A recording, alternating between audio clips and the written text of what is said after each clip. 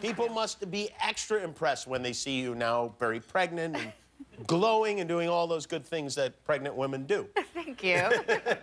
Yeah, I feel like they're very careful with me. Like, everyone's like, oh, you don't have to stand up. That's okay. And I'm like, I can stand up out of a chair still. Do people let you in front of them and they're extra courteous? Cutting in the bathroom line is one I'll take. That's nice. Yeah, that is nice that people do that. I guess they relate. It's almost like being pregnant is like it's Christmas all the time or something. Like, people are just a little bit friendlier when they see you. Yeah. Well, congratulations. Thank you. Now, I don't know if you're aware of this. You're expecting too. Oh, well, I heard. Yes, I am. Your wife. That's not what I was going to say, but that is true. My wife is expecting. And she's eating constantly. Are you eating all the time? Like, it's like Nathan's hot dog eating contest at Coney Island. 100% of the time in our house. Are you like that as well?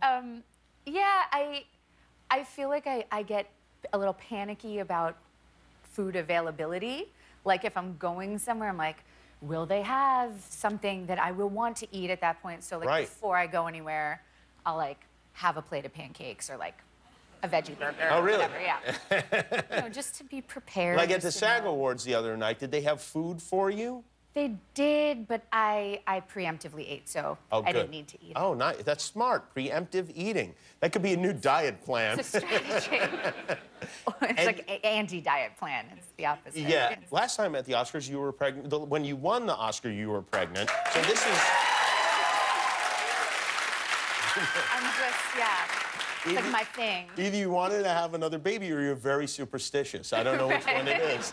Or maybe it's just like a fake thing that I'm just doing. Oh, like, it's a style. That would be, oh yeah, you've smuggled like a basketball in or something like that. If, you know, and of course we don't want this to happen, but if you should go into labor during the Oscar broadcast, I want you to know that as host, I am prepared to deliver the child. Fantastic.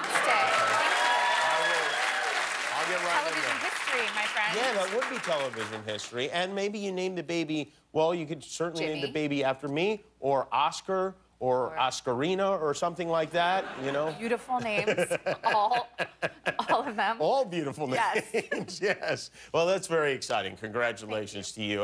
Thanks for watching. If you like that, subscribe to our YouTube channel for all the latest videos. And if you didn't, subscribe anyway. It's free. Who cares?